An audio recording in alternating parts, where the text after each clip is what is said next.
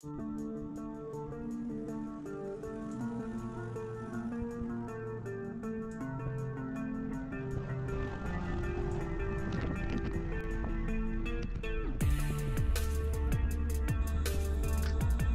folks, welcome back to the channel. Sitting here Lock 7 waiting for the BBC Tokyo to come out. It's got 47 wind turbine blades on it and it's on its way to Lake Erie. Thanks for joining. Here comes the BBC Tokyo. She's hauling over 50 massive wind turbine blades through Lock 7 of the Welland Canal. These blades are heading for Erie, Pennsylvania, and if you think they look big now, wait until they're mounted on towers taller than the Statue of Liberty. The BBC Tokyo is brand new, launched in 2025. Fun fact, unlike most freighters, you won't see a big smokestack on this ship.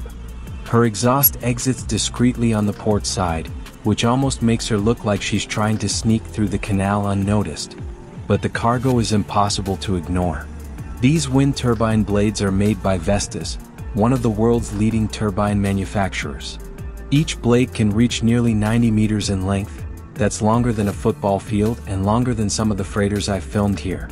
To keep neighbors happy, they even have serrated trailing edges like a giant bread knife to cut down on the whooshing noise when they spin. Wind power is pretty incredible stuff.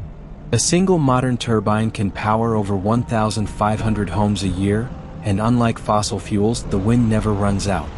Plus, turbines don't need water to operate, meaning they can save billions of gallons annually compared to some traditional power plants. And here's a bonus.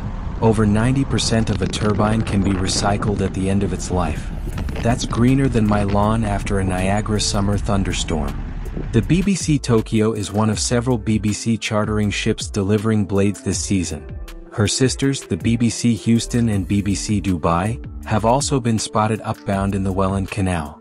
Lock 7 itself is the grand finale of the Welland Canal climb, raising or lowering ships nearly 46 feet as they conquer the Niagara escarpment. Only here can you stand within arm's reach of a brand new ship, hauling the future of clean energy, while your GoPro prays it doesn't get splashed again. With ships like the BBC Tokyo, the Welland Canal isn't just moving steel, salt, and cruise passengers. It's moving the future of energy. Stick around because this Lock 7 series still has plenty more ships, splashes, and surprises on the way.